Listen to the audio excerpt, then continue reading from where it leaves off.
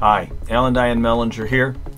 Hey Crossroads, we want to thank you for your outrageous generosity.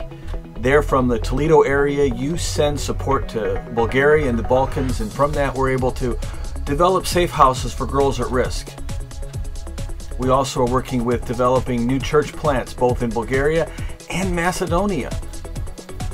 Additionally, we do regular pastors trainings for the churches we've started as well as the church plants, and have developed a number of micro-enterprises that help us support and serve the people who are unemployed or underemployed.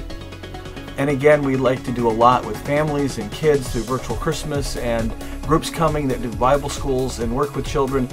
They love it. You can tell by the smiles on their faces, and it's because of your outrageous generosity that makes that possible. And so we want to say thank you, Crossroads, for your outrageous generosity.